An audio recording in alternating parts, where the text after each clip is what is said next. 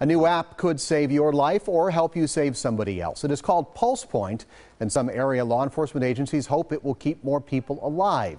Casey Geraldo got a look today at how it works. Hi, Casey.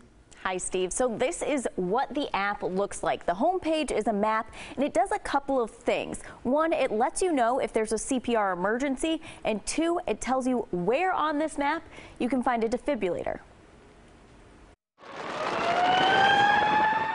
And we cannot rewind the resuscitation clock.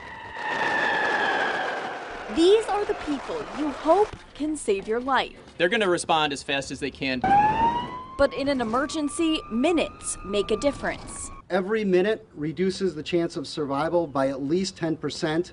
So the Pulse Point app takes minutes off the time for a life-saving response. The app lets you know when there's a need for bystander CPR in those critical moments between the 911 call and professional help arriving. Under normal circumstances, you could be across a park from somebody and not know they're having an emergency. But Pulse Point sends you an alert right to your phone so you could help save them.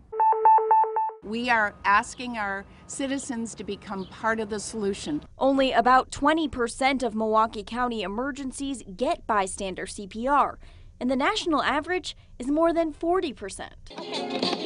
Now, at least one more person is prepared to jump in. No doubt, save a life. Emily Zielinski learned hands-only CPR in less than 10 minutes.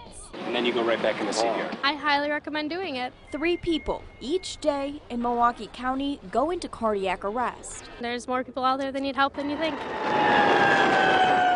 So today, people in Greenfield, West Allis, and North Shore fire communities can download the app and use it now. And soon, it's even going to be available in more communities, and you'll be able to get alerts for the whole area there. Casey Geraldo, neat piece of technology. Thank you so much.